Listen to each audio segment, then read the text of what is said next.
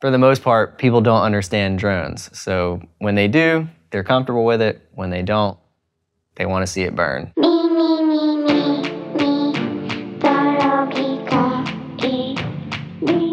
And then when you go out and see it in real life, it's like, well, that's freaking cool as crap. You remember that scene in Star Wars with the speeder bikes? Everybody watched that scene and you wanted to be on the speeder bikes. Flying FPV, that's the closest analogy to what that's like. So you might have seen drone footage before, but you probably haven't seen drone footage like this. So, if you're prone to motion sickness, you might want to grab a barf bag because it's about to get wild.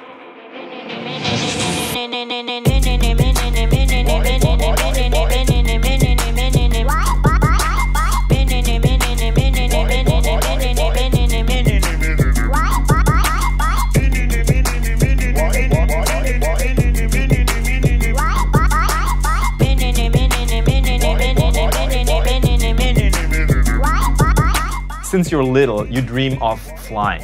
And you know all the superheroes like, Superman and Iron Man. Basically, that's the feeling FPV gives you. Who hasn't looked up at the sky and thought, man, I wish I could be Superman and just go 100 miles an hour with the cinema camera. So you're basically flying a little Lamborghini. It is all manual. When we fly these things, every movement that you see is input or not input from the pilot. It's like freedom, it's like total freedom, separation of body and mind. Apart from flying a wingsuit, FPV is as close as real flying as it can get. You'll get shaky, your hands are shaking, your heart is pounding. This is an adrenaline rush. Get ready for like the ride of your life.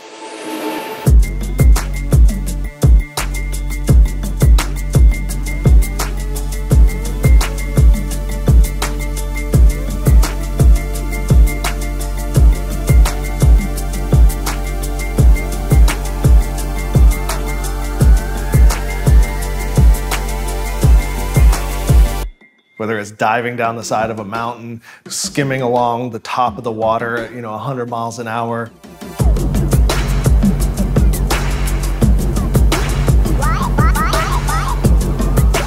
There's no other feeling like it. There's no other way to get that rush that you get when you're flying FPV.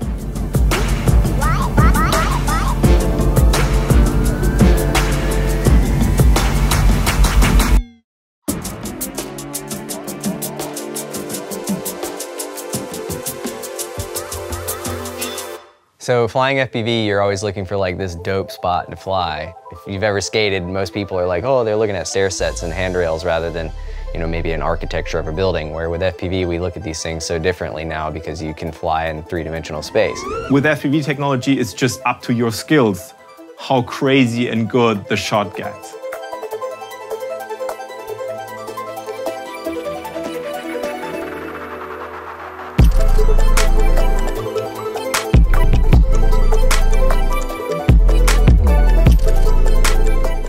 Having that headroom on the power lets you do a lot of the crazy stuff that we're able to pull off. Pulling out at a gap at the very bottom of a building dive to go underneath this tree.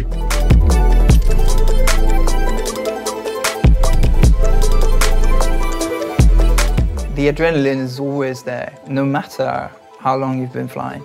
You feel the power, you feel the speed. The sensation that you get, or the adrenaline rush, directly comes from speed. Even now, I get shaky hands, I get almost dizzy about it. A lot of times you don't notice in the goggles. It's only when you come back and you're like, oh, my hands are shaking. Why are my hands shaking? Because you just dove, 100 feet through a tiny little gap with your drone that you really like.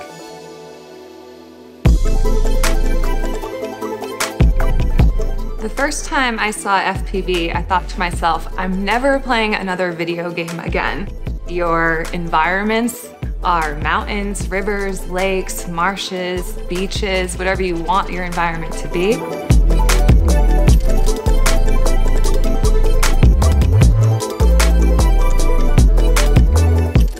It is the closest thing that you can get to flying a fighter jet without actually flying a fighter jet. You don't strap into the jet, you strap the jet onto you. When you put on the goggles, you are completely immersed and you don't feel like you're sitting there flying a drone. You feel like you're actually flying. The adrenaline that goes through your veins is extremely similar to actually flying a fighter jet.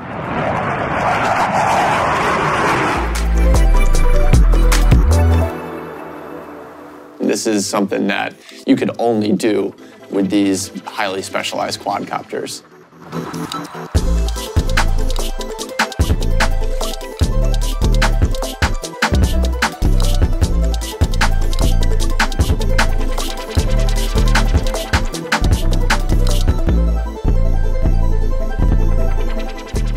And you land and you take the goggles off and there you are in the park and you're like, what? It feels like my life and $1 million is on the line.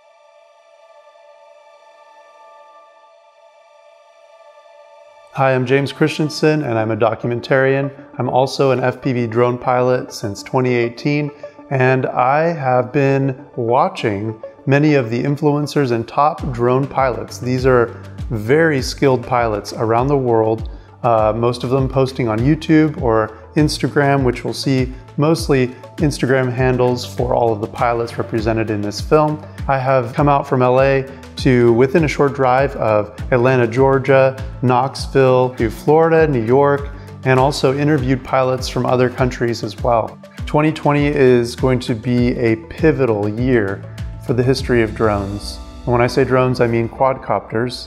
And it's not limited to toy drones or larger professional drones, camera drones, FPV drones, delivery drones. Drones in general are going to have a very pivotal year in what is decided with the regulations coming from the FAA. We have the protest coming up at the end of the month, February 2020, in Washington, D.C. It's at the FAA building, and these pilots will come out and they're going to protest the fact that they need to be able to save their hobby, and for many of them, it's a profession as well. So, come on this journey with me into the amazing, fascinating adrenaline rush of FPV culture worldwide. FPV, first-person view. First-person view is you are not looking at the aircraft from the outside. You are inside the aircraft, virtually, looking out. Back in 2008, I started putting cameras on just remote control airplanes, no FPV yet, and basically just trying to do some HD footage of my surrounding neighborhood. Just out of my backyard, I could launch a plane and fly in the most beautiful scenery. Back in the day, there were no drones. It was only model aircraft. You had to buy cameras from like baby monitors, like hack the equipment out of it, and then just tape it onto not even purpose-built airplanes, just airplanes that you would buy in an old rusty model shop. And basically, we used old ski goggles, and then we cut out the front and taped in some old personal video goggles. And so we hacked up a receiver and like taped that to our face. We bought Wi-Fi range extender antennas to get more range out of our equipment. So this was kind of the early days of hacking together equipment that really wasn't made for FPV.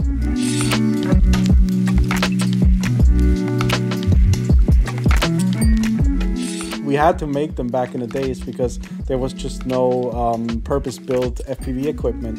So that's what we designed and then started to sell, and then it turned into a business.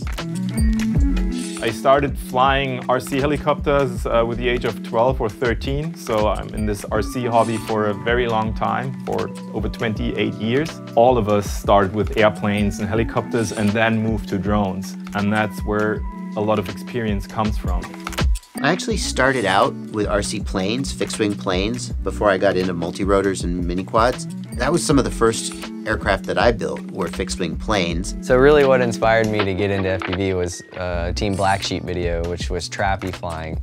And they were flying wings and diving down the sides of mountains with them, and that kind of really set it off for me. I've always wanted to skydive and fly, so this was just something where I didn't have to put my body in harm's way. FPV actually started for me with Chappie. He was actually a huge inspiration with his TBS Discovery.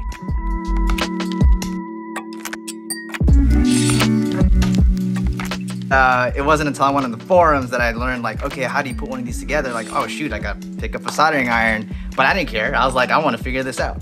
Figured out MacGyver style. Like, you were just on internet forums for hours on end looking for answers. And so people would just buy stuff and just plug it in and cross your fingers that the magic smoke wouldn't come out, because you just never knew. In the beginning, it was really janky.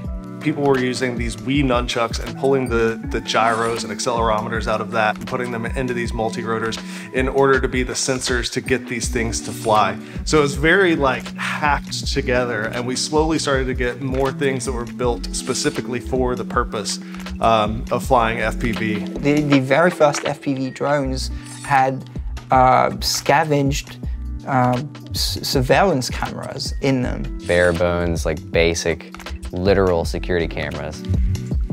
Most people are familiar with drones that they see in Best Buy, like DJI Phantoms or Mavics. I think a camera drone is best thought of as like a tripod in the sky. It's gonna have larger props, it's gonna have a gimbal so the camera can tilt while the drone is sort of hovering in place.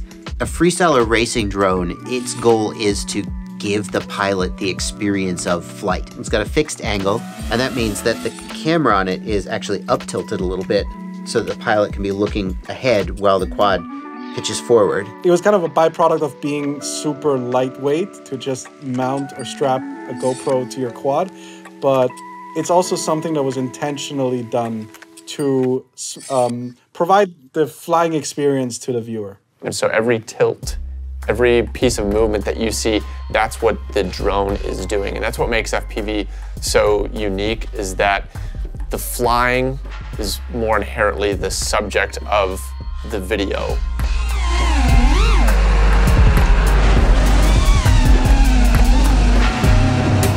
For the most part, people that fly FPV are used to very crappy video signals and just the most terrible image you could ever expect someone to be able to fly an aircraft with.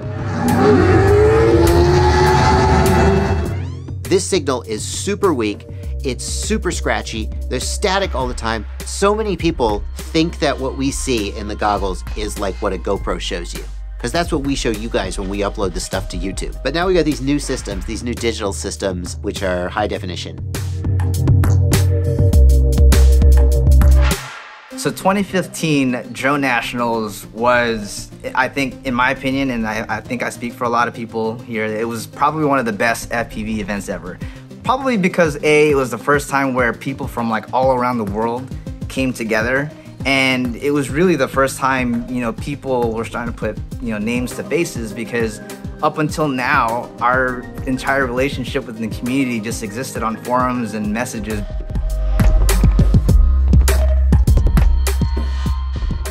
So not long after the Drone Nationals, Dubai comes out with the World Drone Prix of 2016.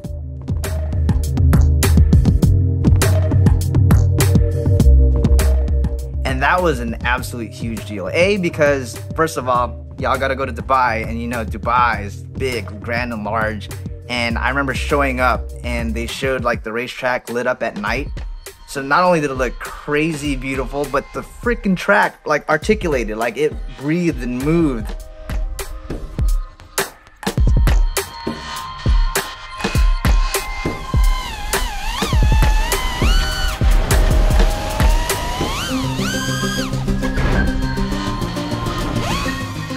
But the kicker, $1 million purse, never heard of before. And I feel like that just straight like legitimized drone racing.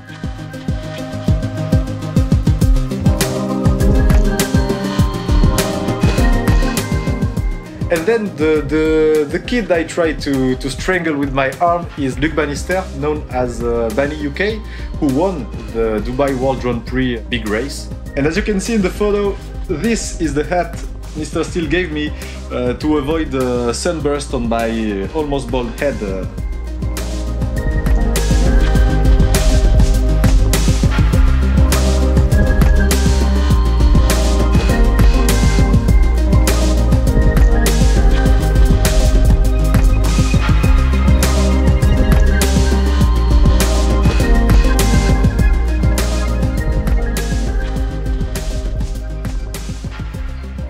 then the freestyle scene kind of emerged with Charpu to basically make it artistic.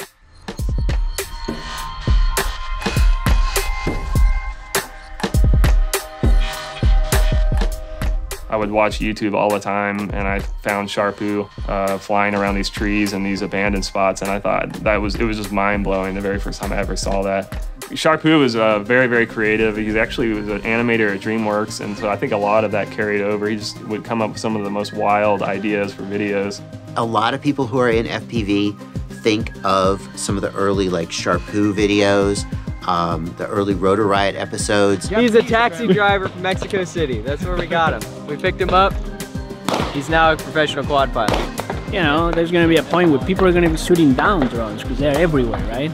So that's kind of like a way of like testing it, seeing it, you know, seeing if we can actually shoot down one of these little drones that we generally fly. The odds are very slim. You want to put bets on I it? think it'll be a lucky shot. Anybody? Yeah, lucky shot. It's going to be really hard, but I kind of want it to happen. If you want to know about nearly anything, you just go search it on YouTube. At least that's what I do. And I think a lot of people, maybe they discover the hobby by watching FPV pilots on YouTube. Someone shares a clip with them. I would say like 2014 is really when it started, and then it's kind of exponentially grown since then.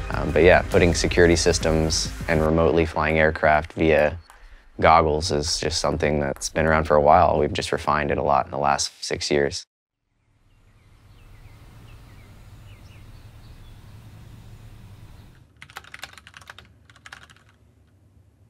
Being able to fly is such an amazing experience. And my goal is to help everybody who wants that amazing transcendent experience be able to get through the obstacle course and be able to enjoy the hobby. People send me things occasionally. This is a sign that a local guy made for me with my slogan on it. That's kind of cool. I'm Joshua Bardwell, and you're going to learn something today. So my brand is FPV Know-It-All. It's a little bit tongue-in-cheek, at least that's the intent. I don't literally know everything. Bardwell answers everybody. That guy never stops.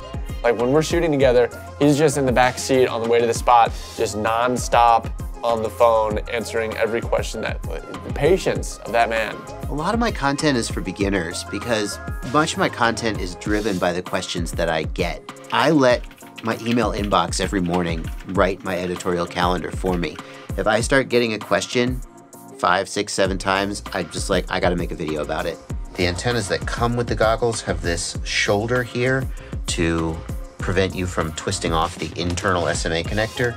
It kind of cinches it down. So I have a degree in computer science from Georgia Tech. So I've got this background in computers and familiarity with computers and maybe even a little bit of programming. When I was a kid, my dad was into electronics. He taught me to solder, so I've got this background with electronics.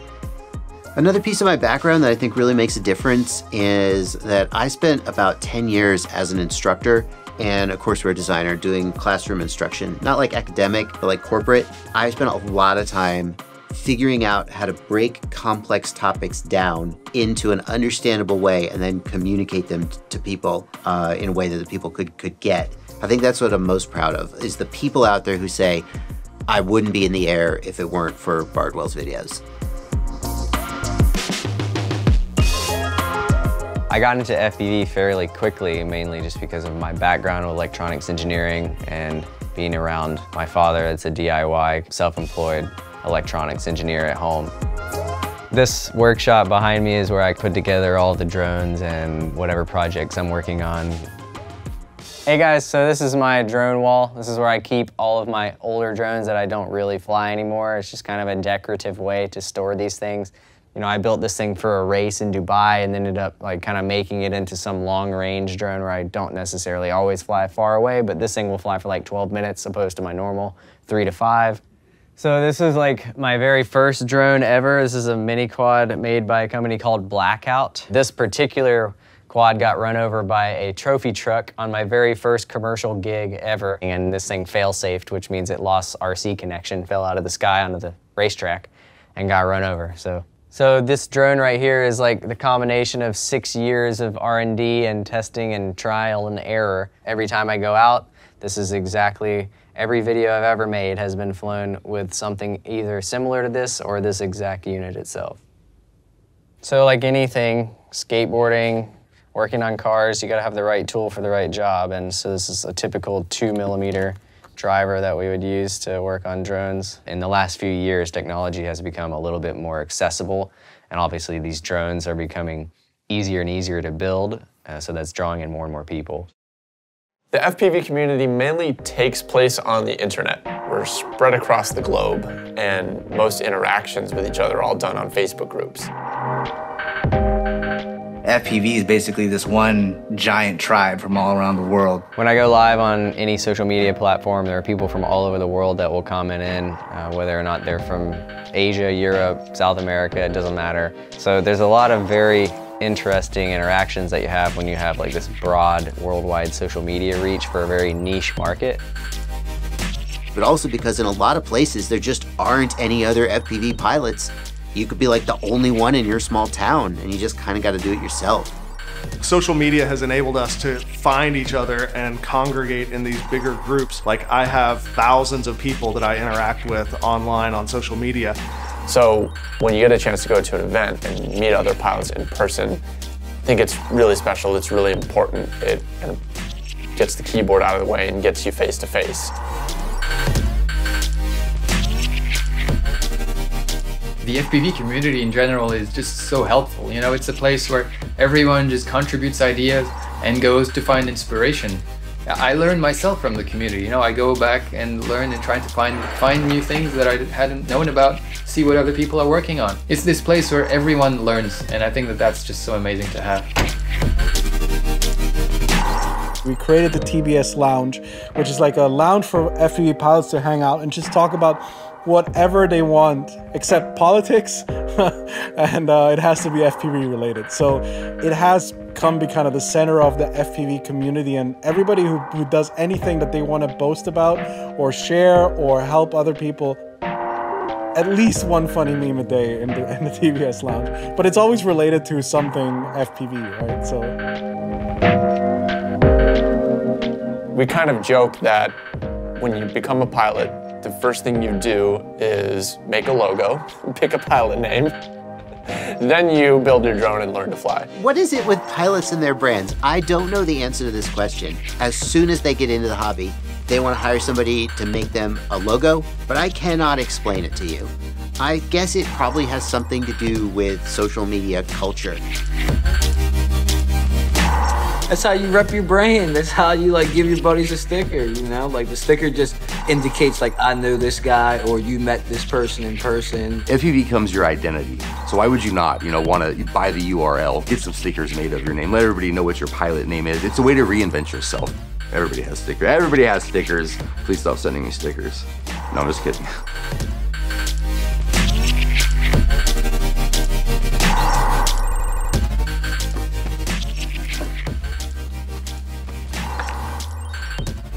Surfers are really protective of their spots because like there's only so many waves, right? If there's a really good spot and somebody else gets your wave, you're not going to get it.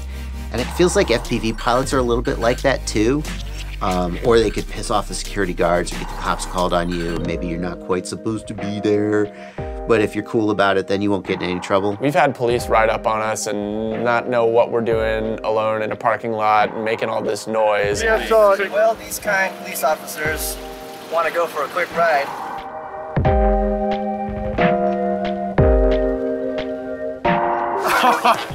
But you put the goggles on them, you take them for a ride, they think it's one of the coolest things they've ever seen, and we get away with getting to stay at a lot of spots that way. The only other thing that, like, how I recognize FPV drone pilots is massive backpacks at airports. So, like, you can pick out a drone pilot from 1,000 people easily because they have a backpack full of stuff, and they always get checked at security. The king of carrying extras is definitely Corey. Like today, his bag was like 50 pounds and mine was maybe 20.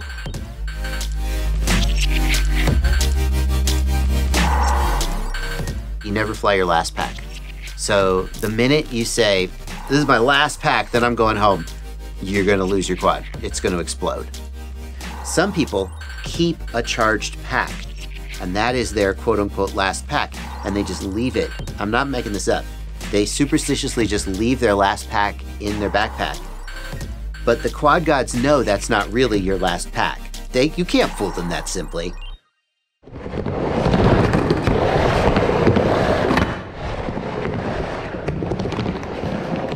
A lot of people who used to skateboard and now they're middle-aged and they're tired of breaking their bones end up as FPV pilots because it's like the same kind of thrill and challenge to do a new trick. So with skateboarding, you typically show up to a spot and then you kind of explore it and find out what you can use and what you can't use, maybe a handrail, stair sets, or ledges. With FPV, you really do the same thing. So you show up and you're like, wow, there's a gap there, there's this hole here, there may be some, some kind of weird thing that I can slide on.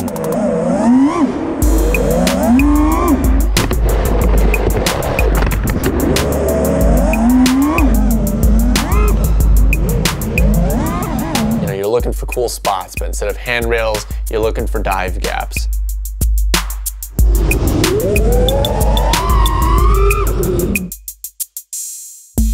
If you have a flat parking lot, there's probably nothing interesting to skate there. Once you have elevation changes and you have stairs, there's something cool to skate there. Same thing applies with FPV. It really does feel like skateboarding in the air. My friends that don't fly ask me what it's like. I say it's like skateboarding in the air. And I also have a large background or a long history of skateboarding, which I think also carried over. And it makes sense that a lot of pilots come from these worlds. That was like the new normal was to break things. With flying FPV, I can chase that same itch. I can try to push myself without risking more titanium rods in my body.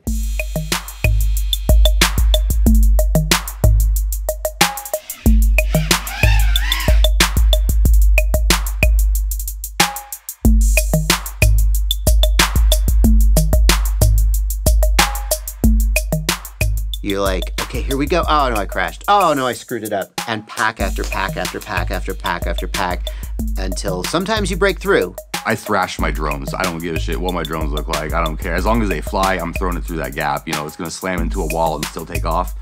If the props are bent, whatever, let's just keep flying. If I were still skating, I would be injured all the time. So yeah. You can either break your legs or your wrists, or you can just break your pocketbook and fly FPV. Somewhere out there, there's somebody who's like, that's the whole point, brah, is that there's something on the line. But you reach a point in your life where you're tired of going to the hospital with broken bones and sprained, and you're just like, I'm done with that. So you get everything together for a nice day out with your friends, plug in, you get your tones, beep-dee-dee, put your goggles on, no video. This is why FPV is like such a pain in the ass sometimes. Or then you left something at home. And then you left something at home, that's the main one. Or you didn't charge a GoPro. Or you didn't charge a GoPro. Or you didn't charge your radio. Or you didn't charge your radio. So what's the solution? Tell us. Just bring 4 or 5 quads. You never have to worry about 4 or 5 quads, 3 or 4 GoPros. I don't go as hard as Corey does, so I don't do as much damage to my equipment as Corey does. How about that? I remember my first time breaking something. I was like, oh my God, I broke a prop. And people were like, oh, that's nothing. If you spend your whole time being terrified that you're gonna crash, then you'll never get better. That's really the only way that you're gonna really learn and excel as a pilot. Like, you just gotta be willing to break something. And let's face it, that's kind of like half the fun, right? You egg each other on, you're like, hey, I bet you can't hit that.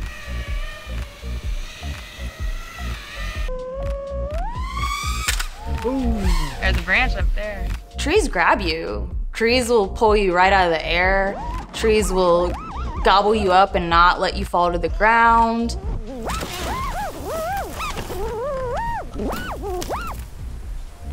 And heaven forbid you get into a palm tree, because that's like the end all. That's it. You get in the top of a palm tree and you're done.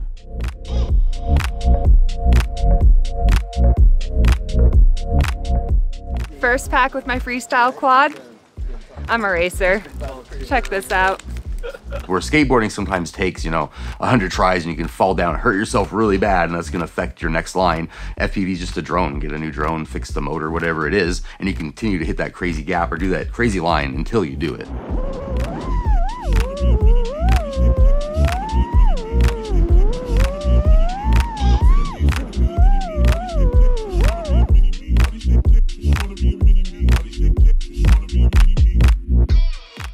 movement can just seem really random, but it's actually very practiced. We actually have a whole set of defined tricks. You gotta start with the split S. Everybody's first trick is the split S.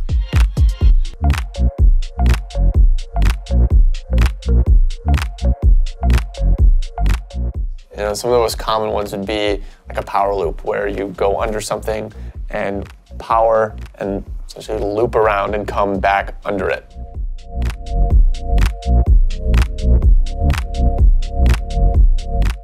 Every trick in FPV really boils down to a combination of 3 basic moves.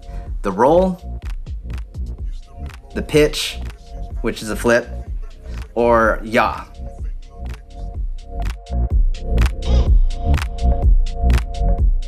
And the first time you go to a place, there's like this magic to it because you don't know where all the lines are. You don't know everywhere that you can flow. So it's a little bit exploratory.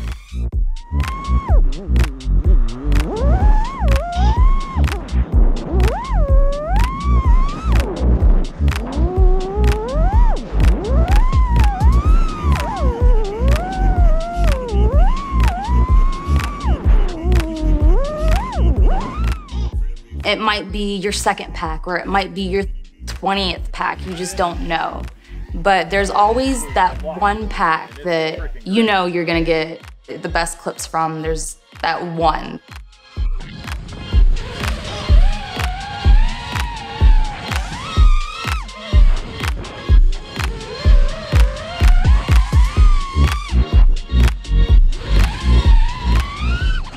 So and I feel like that FPV is definitely a transition from BMX or any type of skateboarding, BMX, snowboarding, because that thing of flow, like just the flow of cruising down a mountain or hitting that grind that you want is pretty much identical to hitting the gap or hitting this bando that you wanted to fly. I mean, you just don't have to get hurt. It's beautiful. Carbon. Carbon. So that we can basically just like break the...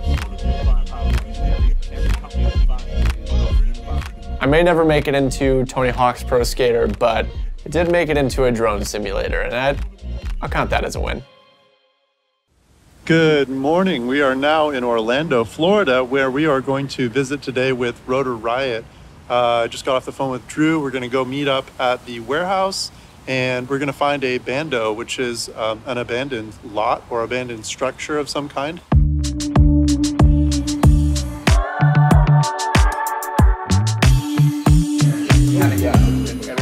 We're in Orlando, Florida at the Rotor Riot headquarters, where we've got our offices, our studio, and our warehouse.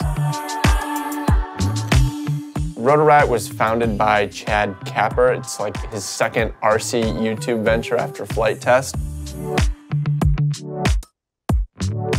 It was founded with the idea of being at the center of FPV culture, and it really evolved to be at the center of FPV freestyle culture specifically. The idea was get top pilots and personalities, put them together on a show. I'm Joshua Bardwell. I'm Alex Vanover. I'm Sean Morrison. And I'm Ladrib. And have them challenge each other, go on adventures, and take the audience along with them. The episodes we make are supposed to be educational, teach you a little bit about how to do this whole FPV thing, and more importantly, it's supposed to be inspirational. We're really lucky to have a team that, in their own way, wants to inspire people to fly and help them get into this hobby. Be sure to like, subscribe. We'll catch you on the next one.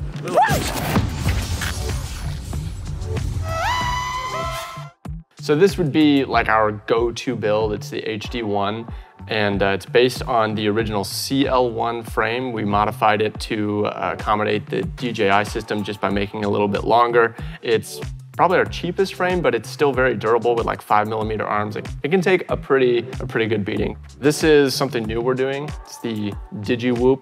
So it's kind of reminiscent of the Tiny Whoops. So it's a little bit bigger. I think it's a 2-inch prop rather than I think true Tiny Whoops are like 1-inch props.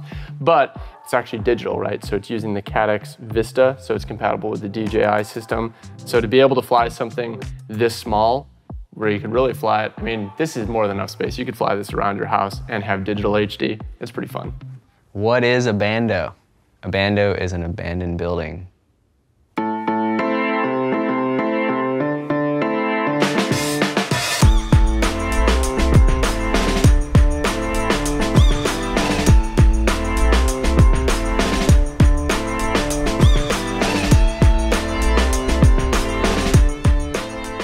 abandoned buildings, that's another thing where FPV really became popular because people were exploring abandoned buildings and factories, flying into windows, exploring old, facilities.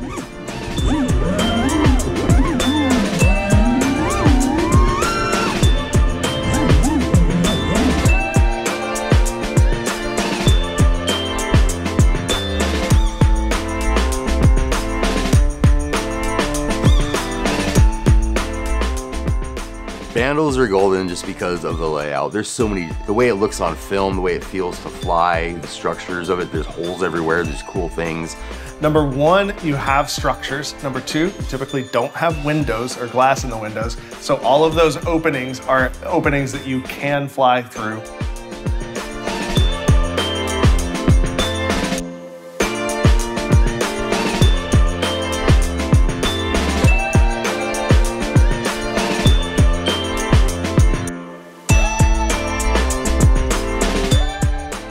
Elevator shafts, windows, there's so many different variations of what you can do in a bando.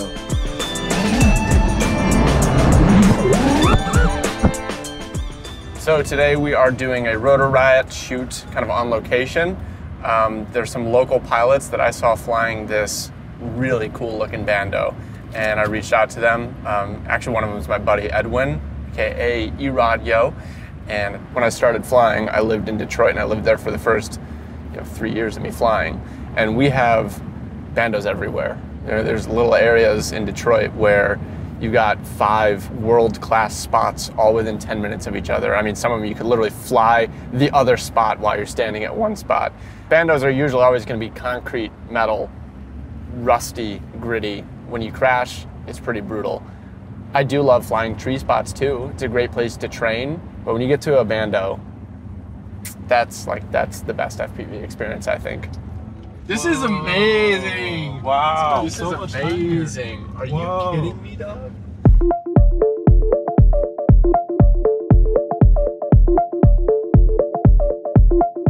Just flying in open space is boring. So you're looking for obstacles, and a Bando is like, it's the holy grail of obstacles because you can crash into anything.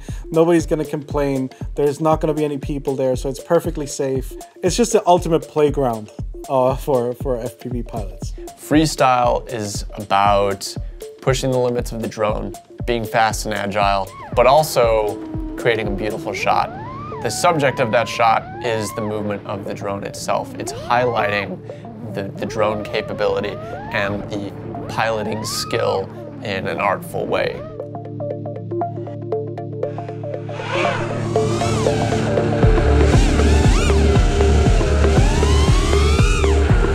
Well, now I'm rolling out of it sideways, so you gotta think on your feet and turn that to the next thing and just keep the line going.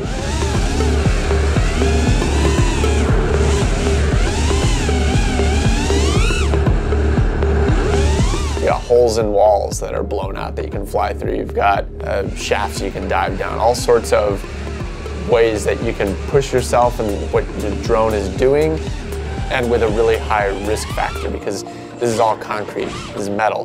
When you crash, it's not like you're crashing in the branches of a tree. It's a nice little cushion for you to go in. You're probably gonna break something.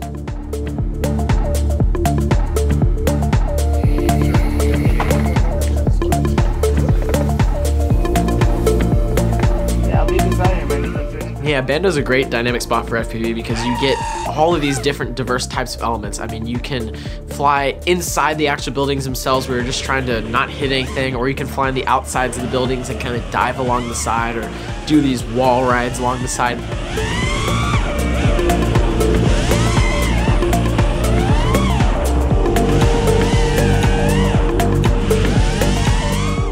Inside the building itself, I saw this pair of cylinders, and so I was trying to do a big power loop around those, and I finally ended up getting it, which is awesome.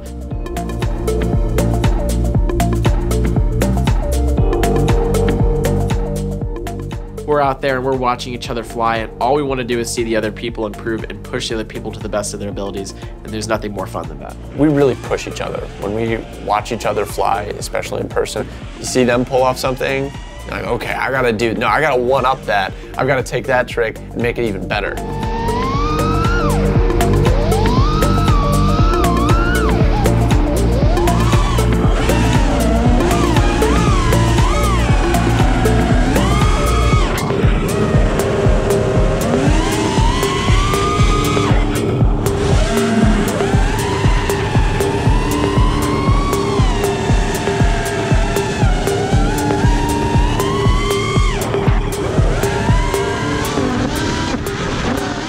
sometimes you will smack right into a metal beam, but these drones are pretty tough. And a lot of the times you'll be able to bend the props back and fly again. And if you're really good, sometimes you'll be able to recover and fly away from the crash.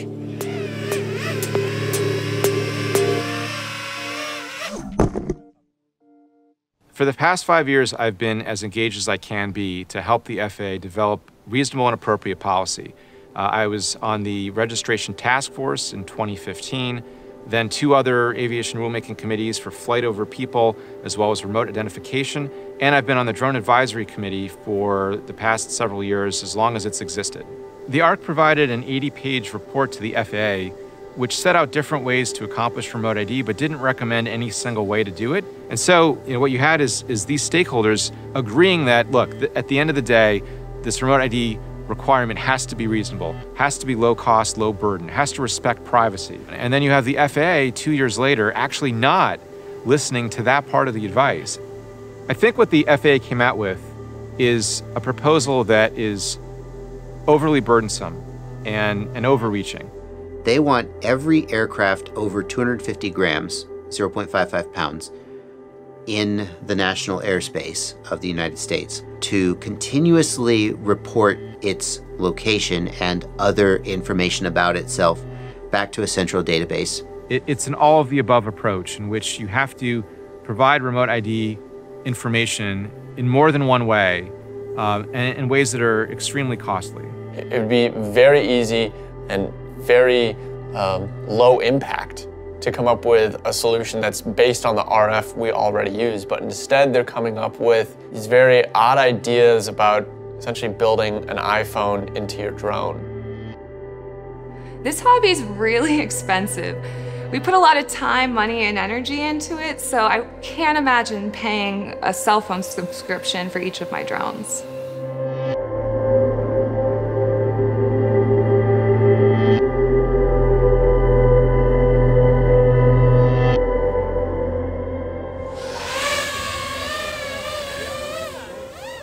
So as far as a small business, a modular remote ID unit would be absolutely critical because we don't, the FPV market is kind of small, and when you innovate, you're not going to sell a whole lot of units right off the bat. So something modular that you can put into a custom build, very simply is going to be critical as far as allowing innovation to happen. So people building their own drones can add the remote ID component to it and comply with the rule.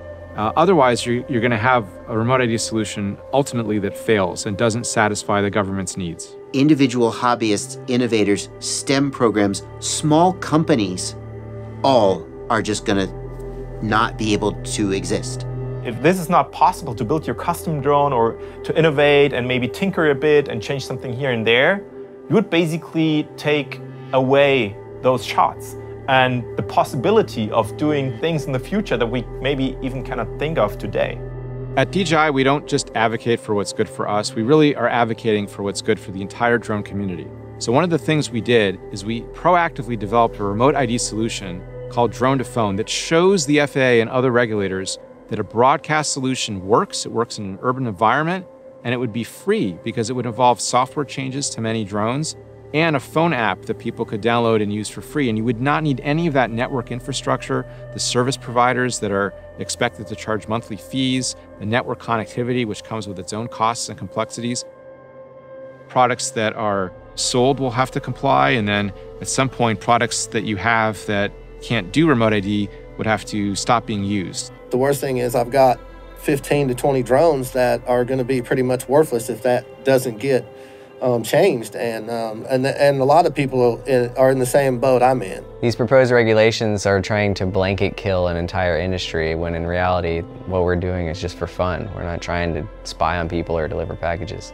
We just want the ground. We want like 20 feet. That's about it. Most freestyle racing drones, we're not going super high in the air.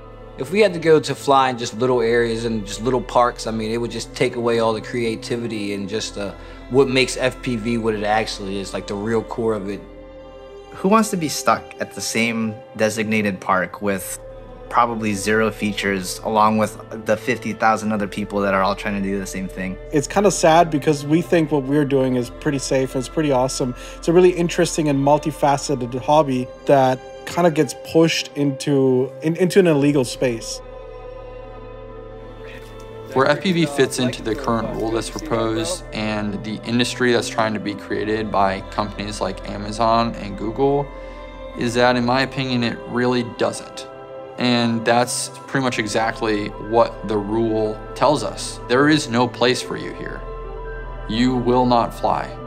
It's just shooting ourselves in the foot. Other countries are gonna take off and run with this technology, and American innovation is gonna die. The entire drone industry grew out of hobbyists. There has to be a way to balance both sides where you can keep things safe, but still have the freedom to fly anywhere. Definitely worth saving. It's worth protecting and defending. At this point in 2020, there was just kind of a period of being in the dark. You know, the FAA is not usually receiving more than, say, 5,000 comments in a comment period. They received 53,000 comments from the community. Not only to mention that an actual protest happened at the FAA building, and nothing like this had ever happened before, but key individuals like Brennan Schulman and, say, David Messina from the FPV Freedom Coalition, they really helped effectively advocate for the FPV drone community as well as really just any recreational drone flyer. And me, speaking back into 2020, at this point, the pilots and the community really thought at large there was no way this was going to change. Are we going to lose our hobby as we know it?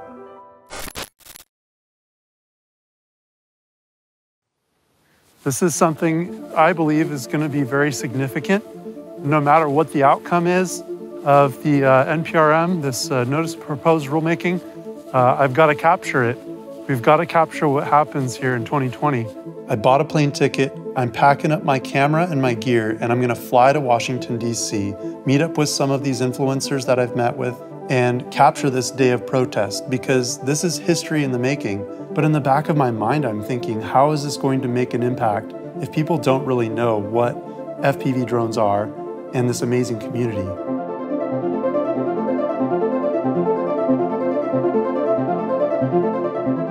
My expectations for today, I think it's mostly important that there just is a presence here. I think that the actual communication with the FAA is going to happen in more sort of private meetings and committees. I mean, I think one of the biggest problems is that they don't really even know we exist. I know that the organizers have a bunch of stuff planned. There's going to be picketing. I'm mostly just looking forward to seeing who comes and showing the people in our community that we are going to be out here fighting for them. Is Rotary going to riot here? No, we are not. This is not a place. This is a place to peacefully protest and to have our voices heard. So, why are you still in bed? Okay, let's keep going. Let's go. I'm a little nervous that it's not going to be a huge turnout because we're so spread out, and it feels like we have such a large community, but it's just like it's like this thin membrane spread across the world. If it was ever going to matter, if it was ever going to be worth taking time off work and getting on a plane and doing something expensive and obtrusive and inconvenient, it's kind of now if you actually care about this stuff. There's a lot of power in coming together physically, especially for a community that is so spread out and does most of its communication and interaction electronically. Regardless of how you do it, why you do it, what you're doing it for, we all love this weird hobby, and it's under threat, and we got to do something about it.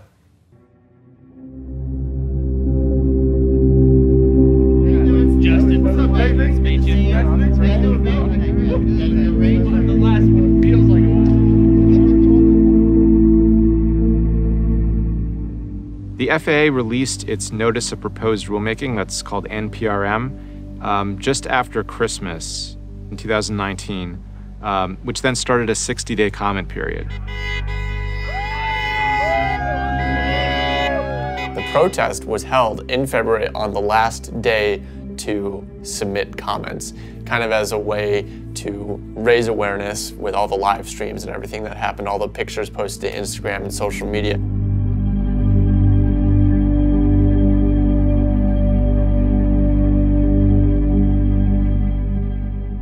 Enoch FPV had taken the initiative to plan a day of protest. People from all over the country coming here to save their access to hobby flight.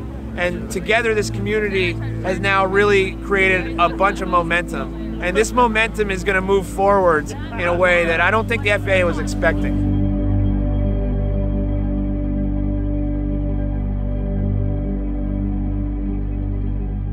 Was just a really profound statement that I don't think a lot of people in the FAA had truly grasped until we showed up on their door.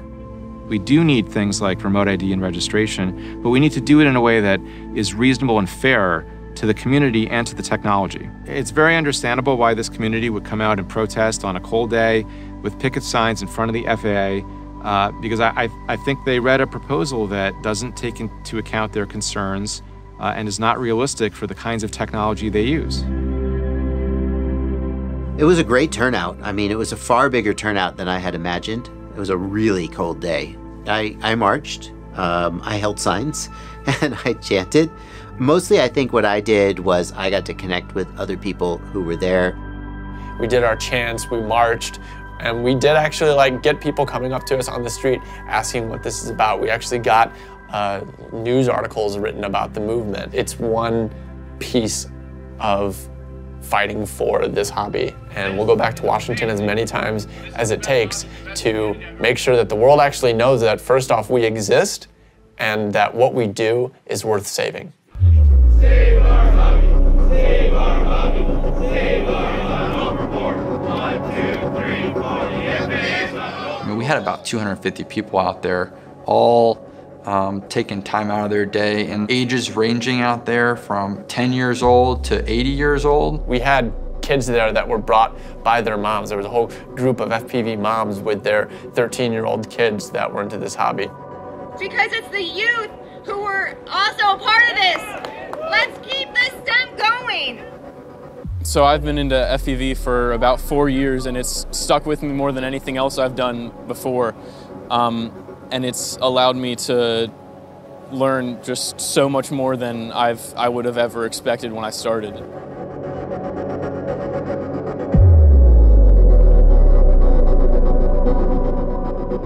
When I heard the FAA was trying to take away drones, I went to my first protest ever. We went down there, people assembled. People are very passionate about FPV, and it was so awesome to see everybody.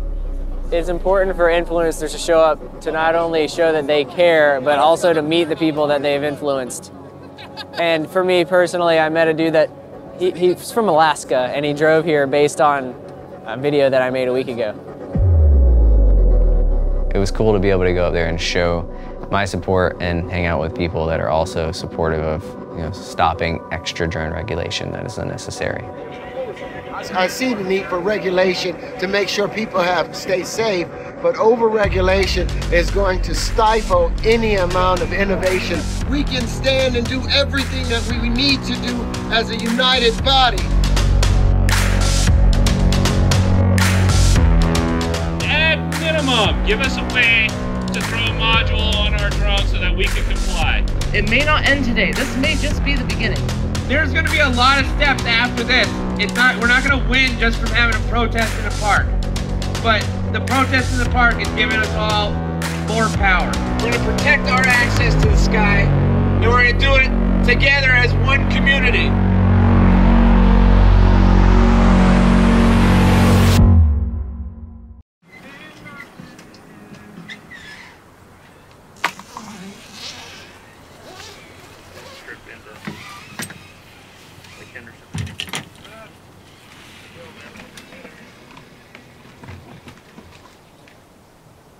Basically, when I got started in FPV, I just had really got to flying with the goggles on, and approximately a month after that, my daughter passed away. And so in the midst of all that agony and pain I was going through, basically I could go to the park after work and fly my drones, and I'd get away from all that I was feeling, and was bothering me inside for 3 minutes at a time. I got to get up in the air and fly, and on occasion, I actually even felt closer to my daughter. But that laid the foundation for me in FPV and why I feel like I should give back so much.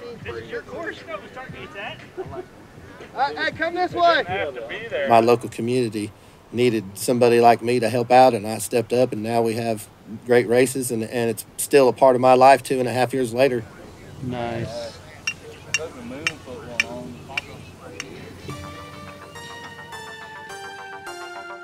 Pilots, are you ready? Let me see your thumbs. 1, 2, 3. Pilots are ready. Pilots, arm your quads. On the tone, less than 5. So one of the things that makes multi-GPs so instrumental in the hobby is that it is near you. There are so many chapters around the world, both local chapters, and then those local chapters will branch into a regional chapter. So for instance, we're filming here in South Carolina, and not 20 minutes away, there's a multi-GP chapter here in Greenville that's very active, races regularly, and so it's very important that if someone's looking to pick up FPV here in Greenville, for example, they can go out there and see what FPV actually is.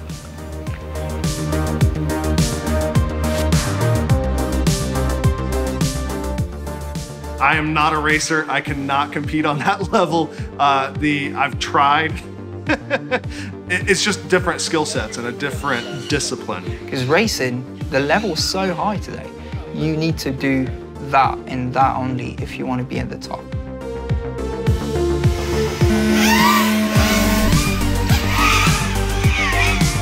That time by laughing a 24.375, which breaks the previous record. I'm 17 years old now, and I started flying remote control airplanes with my dad at the age of 6.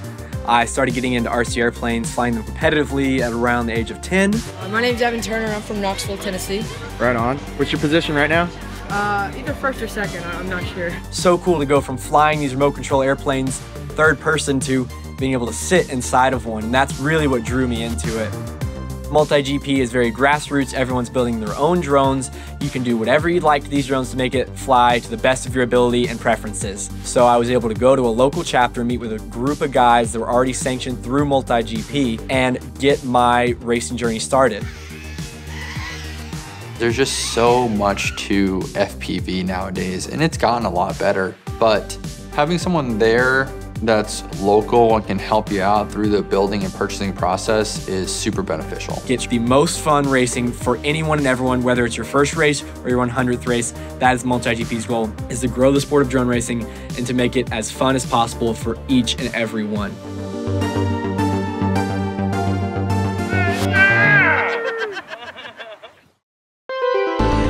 So for the world's best racers, in my opinion, the Multi-GP National Championship is the pinnacle of the sport. They take FPV truly to a worldwide scale.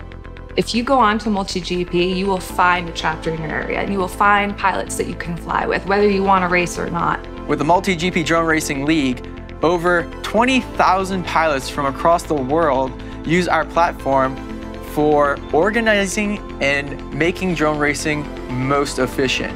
Right behind me on this awesome track here at Daytona Stadium in beautiful Daytona, Florida. We're battling it out for a DRL contract, over $10,000 in cash prizes and bragging rights.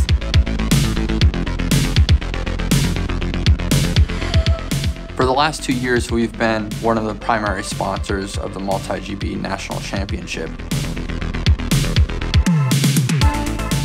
At multi-GP events, you can just be in the stands as a spectator with your own goggles on your face and watching the pilots feed live. Coming from my competitive background, I really just had a drive to want to not be the second best, not be the third best, but to be the best. I saw and I got to meet all these guys and see the community behind it and see how bad everyone else wanted it. And I knew that I had the drive and the will to want it more, if not the same amount as them. So I worked very, very hard, and I came back in 2018 and actually was able to win my first Multi-GP National Championship.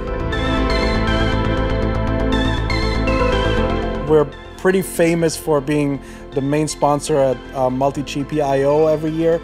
It's in Muncie, Indiana in August, and it's pretty much the biggest celebration of FPV. There's 400, 500 pilots there every year, and we all just get together and have a great time.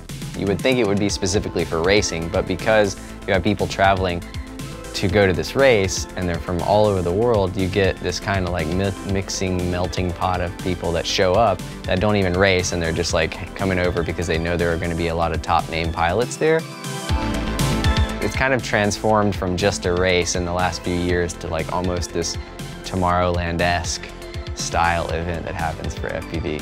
Like they have these tiny whoop things where they light up hoops and fly through them, and it's a fun environment to be in. Take it easy, take it easy. Hold on, there you go. Okay, let's go. Initially, there was a whole situation where if you plugged in on somebody else's channel and that caused someone to crash, then like the marshals would come. If anybody powers up his quad above the allowed power level or during another person's race, he was gonna hammer and smash the quad. That was like the rumor, and nobody had that happen yet. It was all bluff, and then all of a sudden, someone turned in on a freestyle flight line, and it caused someone in a race to crash, and all these people came over from the race and they were all upset. And the founder of MultiGP at the time, Chris Thomas, was over there with the hammer, and then I was like, you won't do it? And eventually, yeah, he got hammered. They literally just put the quad on this table and hammered it, and then I made a video about it, and it became Hammergate.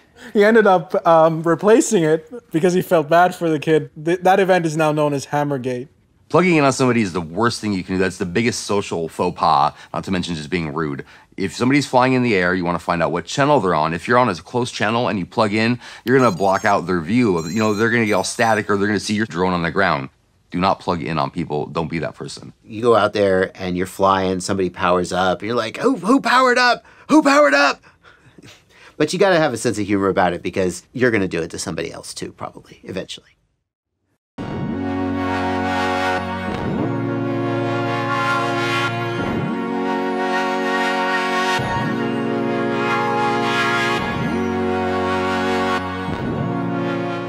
Lately, I've been more focused on the cinematic side of FPV, and a lot of the designs are just motivated by a certain shot that someone might want to get, and the design is all driven by the needs of the pilots.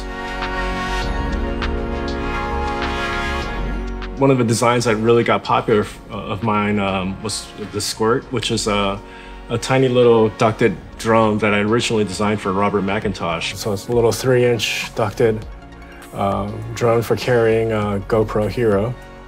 It's a little bit slower, a little more focused on the subject instead of on the piloting skills. I mean, especially Andy, he created the Squirt. That was, technology that enabled people to do shots that were not possible before. And that created a whole new style of shooting drone videos.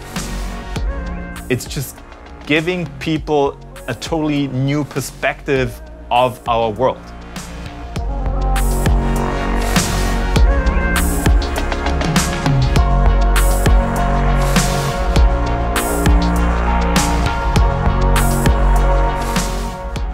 Flying a Cinewoop is very different from flying any other rig. They bring a level of safety to this, which is pretty nice, because now you can fly around people, and just the general reaction that we get from people is really positive.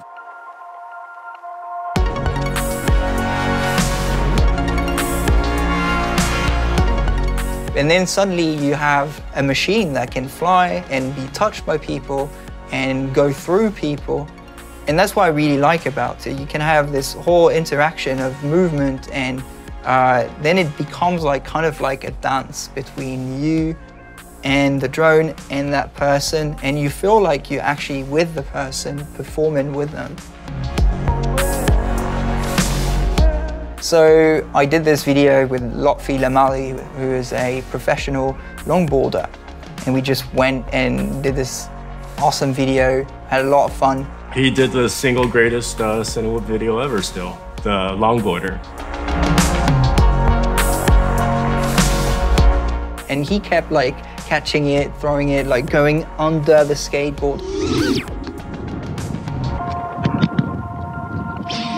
It was such a perfect video in that he had a great location, had a great subject, great music, great editing. And yeah, it opened up this whole genre of flying that's now part of, it's almost 50% of what people fly, I'd say. And now it's kind of spawned a whole movement and a million clones of the original design. FPV is not just one thing, it's a whole spectrum, and it's really both for me. Freestyle and cinematic go hand in hand. You have to have the technicality, but you have to have the eye as well. I have a lot of respect for those people that basically night and day think about how can we do things differently and how can we push innovation to create even cooler shots. Tommy, you my God, who came up with this, little conversion of the Cinewhoops where you basically decase a GoPro and then put it on top, and that became a standard now, More often than not, I have a director asking me like, oh, can you get like this close to the guy's face? I want to make out his eyelash and, fly through this tiny little gap. And today we're at a point where we are literally just taking apart a GoPro down to its bare minimum so that I can fit onto a small little form factor like this. I mean, look at this guy. You can pretty much fly this through anything. The third one I have is called the Thick. It's a 7-inch X8, which is an octocopter. So instead of 4 motors, it has 8. So it can lift a bigger camera like a Blackmagic Pocket or a Red Komodo. The center of mass of the drone is as centered as possible. And it's quite timely that all these manufacturers are coming out with kind of smaller form factor cameras that are worthy of feature films,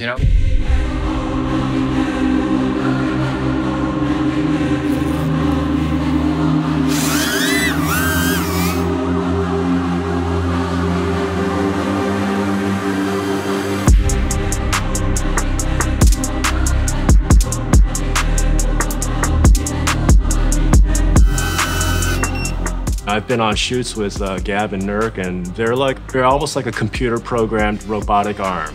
They can fly the same line again and again and again. So for a director, it's almost like having this instant camera that can go anywhere. Because you never know what the director starts throwing at you. It is definitely skill-based, 100%.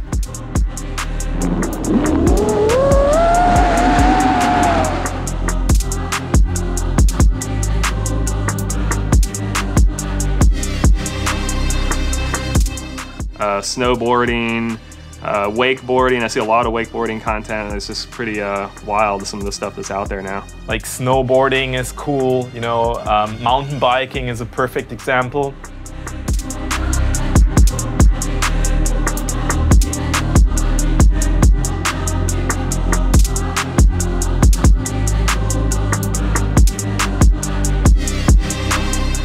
Wingsuit pilots, base jumpers, paragliders, all these kind of things that previously you couldn't really film very safely are now possible because of FPV and because of mini quads. With FPV, you can get real close to someone and you can move in a similar way to that person.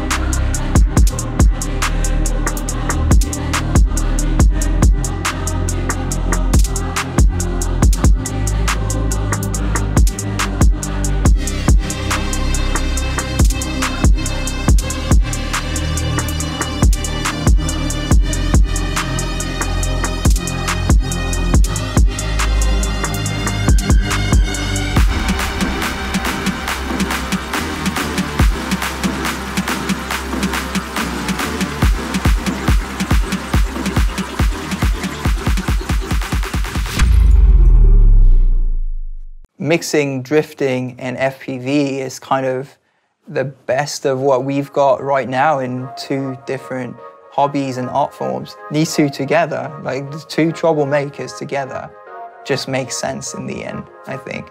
A next, roll A.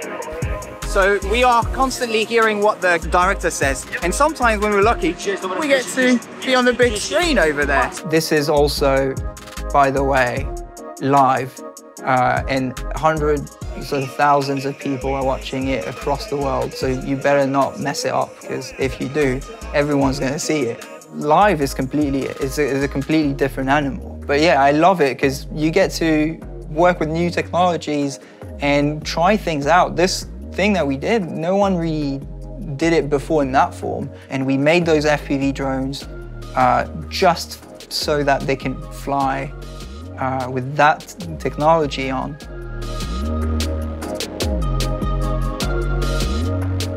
I think we're all like adrenaline junkies in our hobby because we're just looking for it. With cars drifting at 100 miles an hour and us flying about a meter away from them.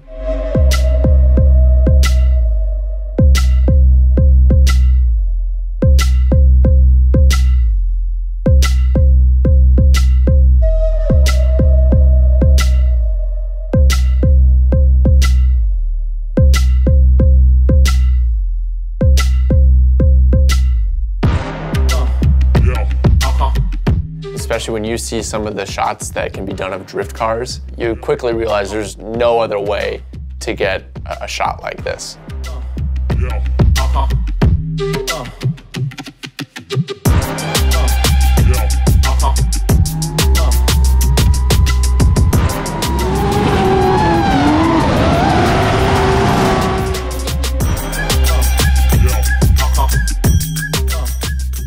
Drifting and FPV just is like the perfect match. Drifting cars are not that super fast. They always have the same speed. It looks spectacular because you have smokes and tires, you know, bursting. And it goes really well with each other just because the way a car drifts around a corner is very similar to how a drone flies on a bank turn. It is very much like a dance when you pair the two together.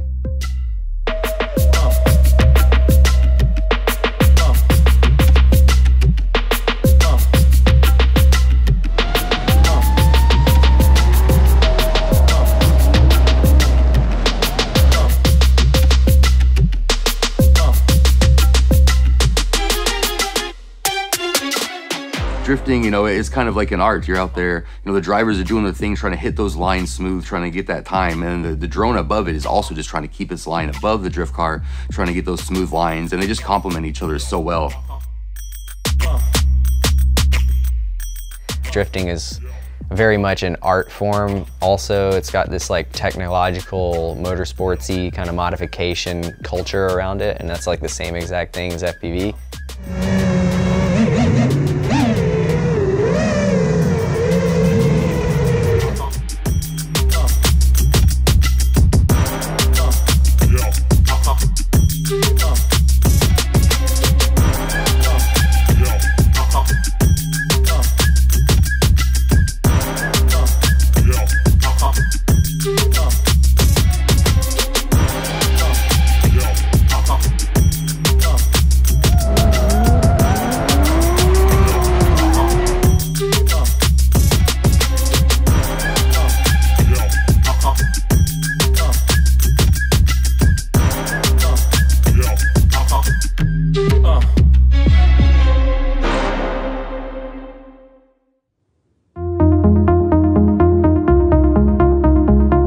A lot of people in the FPV community view Atlanta as the Mecca. They want to go there, they want to fly these spots. Just having the diversity of like a growing, expanding city, all the foliage, and then the melting pot of people and culture that lives here, it just ultimately became like this amazing FPV Mecca. Early on in FPV, so many great FPV pilots seemed to come out of Atlanta. And they formed this community together that was just this amazing birthing ground for great FPV skill. I think they all made themselves better as a result of all these great pilots being together in the same community. They're like a really special breed of people. Like they have very short attention span, but they are like neurotically focused on details in other areas, right? So like the communication it's like herding cats, but once they're on site and everything is ready to go, like they make magic happen.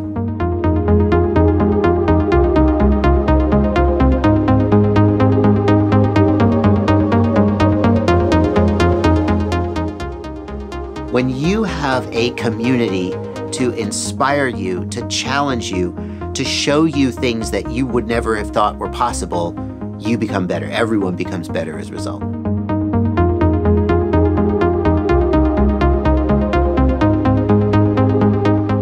Atlanta specifically in 2016, it was all about me, Steele, Schizo, and Wild Willie. Nick Willard. We always had this really ambitious, like wanting to push things all the time and not necessarily trying to stay ahead of the curve. It was just something that came natural to us. Meeting up with Kevin and John and a couple people. I hear quads. Let's see what's going down. And we would always just push each other. I would, be flying around a spot, trying to find lines, and then I would watch Kevin. I would tap into his feet and be like, oh, I didn't know we could do that. The progression in that little group, in that little area is just intense. Like you go there, you come back feeling like you really accomplished something huge. Every pilot down there is really killing it. God, that guy's back. Guess who else moved to Atlanta? Dude, have you ever heard of this guy? I don't know, it's just a big melting pot of very extreme and talented people.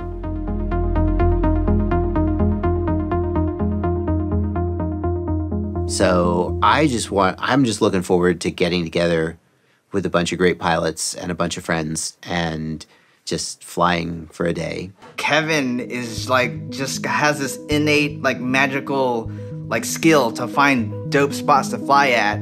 It was just really easy to go there and just on the daily find a new spot that was really cool to rip at. There's so many good spots in Atlanta. I don't know if it's just because I lived in Atlanta for a while. Because of the schools that are there, Georgia Tech being one, there's a lot of technically minded people that adopted FPV early on. And so you have all of these amazing office parks that we're able to fly. It has more trees per square mile than any other metropolis in the US.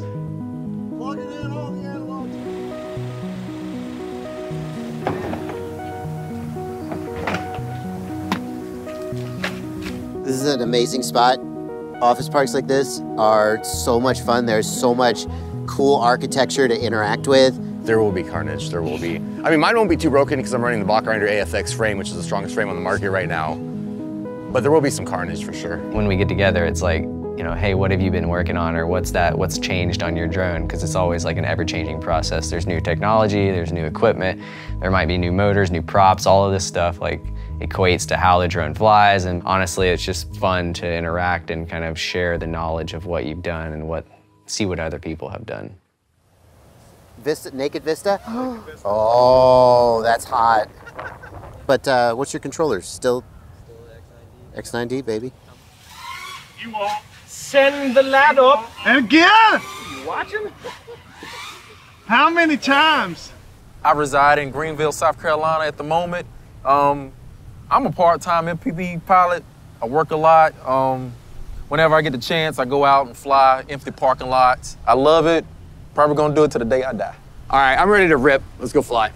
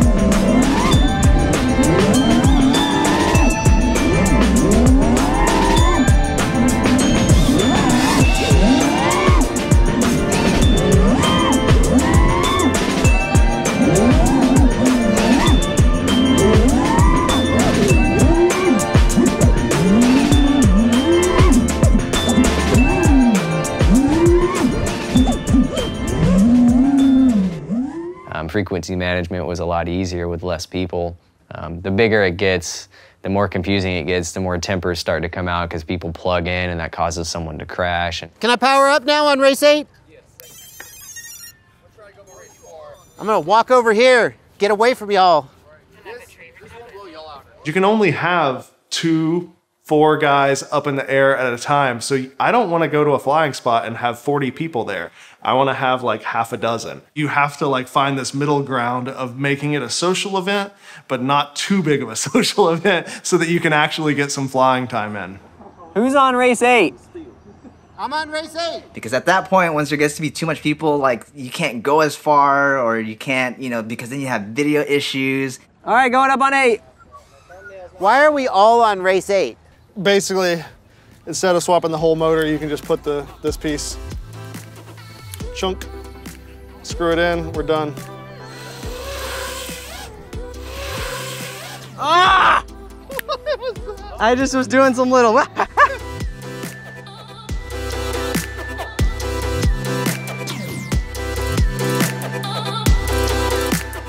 I'm gonna go between the pillars, around the thing, turn left, and weave it in, and then up through the gap and over the dome, then down into the gap, and then weave out and miss everything, and it's gonna be awesome.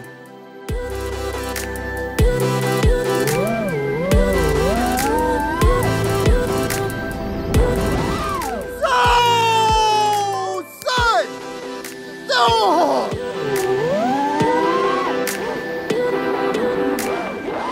Oh, damn, son, 2 in a row. So we're trying to, hit all of these certain clipping points and then also be able to do it in a smooth fashion. But once he did it, then, I'm following right behind him, and then, you got to take it to the next level, and that is him chasing me or me chasing him, getting that like double footage, the third person style footage.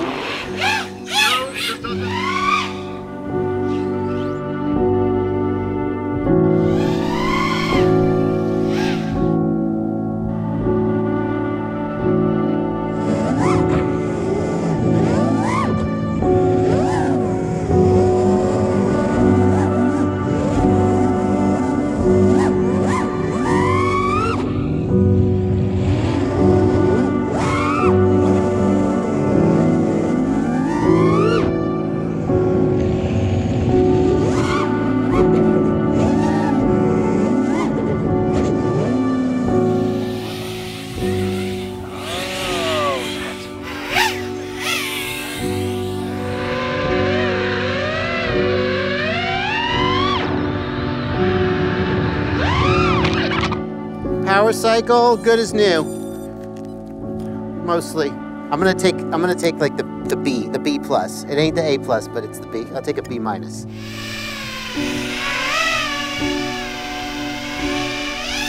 And I was like, well, I can't be smoother than Schizo. I can't be more technical than Steel. So all I can do is like go bigger. So I'm gonna do shit that people think is impossible and make it possible. And that's kind of what I did.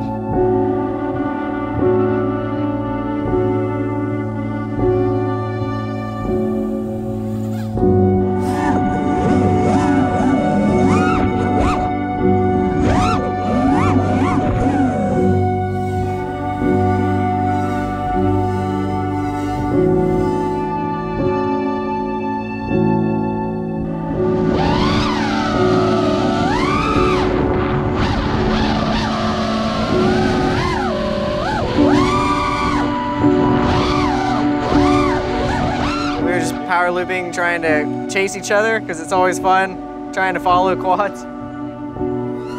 Especially with analog because you literally can't see anything. Kevin!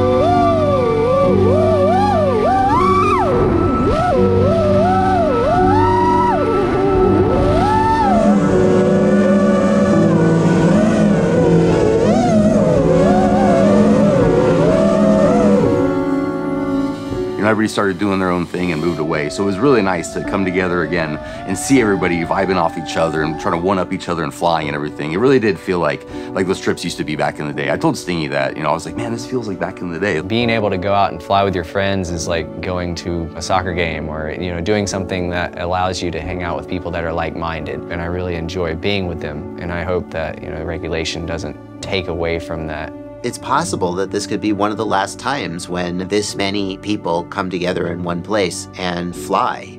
If remote ID goes through, a lot of people are going to drop out.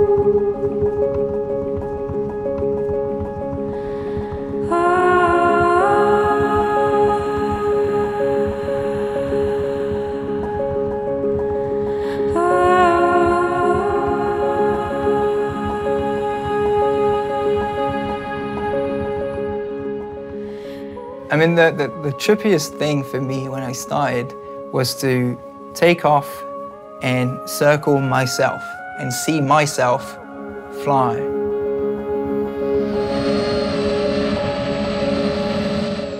It actually does provide this kind of spiritual experience. I mean, you literally are having an out-of-body experience. And I think one of the first times you really bug out when you're flying is the first time you are flying and you see yourself. You're like, oh, that's me. I'm not in my body. You see like a GTA version of yourself with a remote controller. I mean, see myself standing there while I was clearly in this little machine for me in my head. So it was literally an out-of-body experience the first time. It's 100% an out-of-body experience. So I say all the time, like when I'm flying, I'm like, oh, drone me did this, because that's what it is. At that point, when you're flying and the goggles on, you're two separate beings. You're human you that's controlling things and you're drone you that's flying around.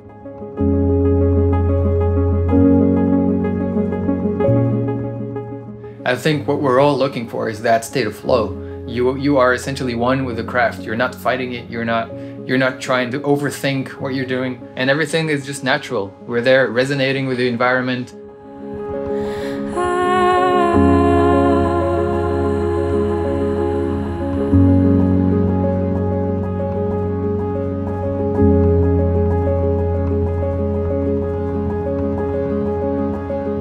To really make very smooth movements, you have to kind of anticipate where your drone is going to be in the next 10 seconds, and you have to make the movement transition into that state. To just have that state of flow where you never appear to hesitate and it always feels like you know where you're going next. Just everything feels like it's going right. You feel completely connected to the quad. All the tricks are leading into each other and flowing between each other perfectly, and you just get this amazing sense of bliss and accomplishment.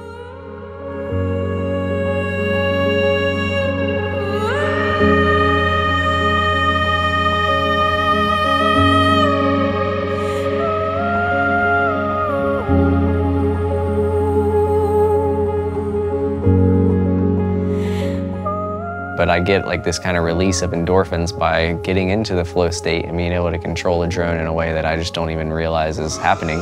I can't describe it other than being in a state of flow, and it's an addictive state to be in.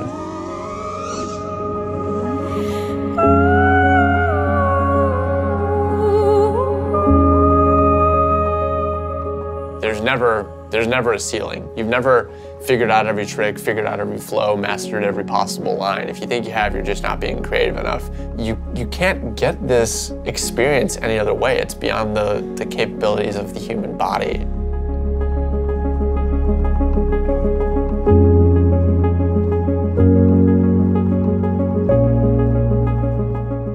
Everything is like making noise at you, and then you put on your goggles, and for 3 to 5 minutes It's absolute silence, and you're just focused on that screen right in front of you. When you get to the point of entering that flow state, it's ultimate happiness. You're not worried about anything else. There's nothing in the world, there's no stress, there's no anxiety, there's no depression, there's no hate, there's none of that. It's just you and the quad. When you're in that, you're no longer thinking about anything other than the movement that's happening.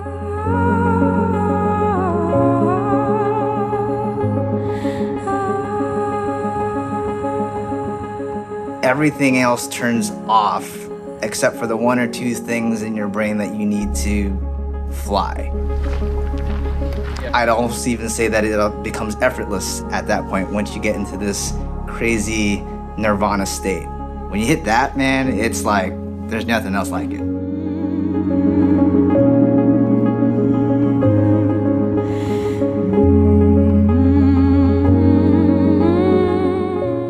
We just go out of our bodies and suddenly you're limitless.